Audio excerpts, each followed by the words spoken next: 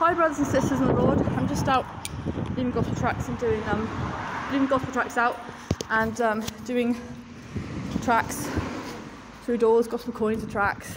Just been to one area and this bloke came out and shouted at me and said, "Oh, why didn't you shout at me?" He said, "I don't want it." He said, "I'll just put it in the trash anyway." I said, "Oh, it's about Jesus." He goes, "Oh yeah, I was raised a Catholic, I don't believe in all that stuff." Turned away from all that now.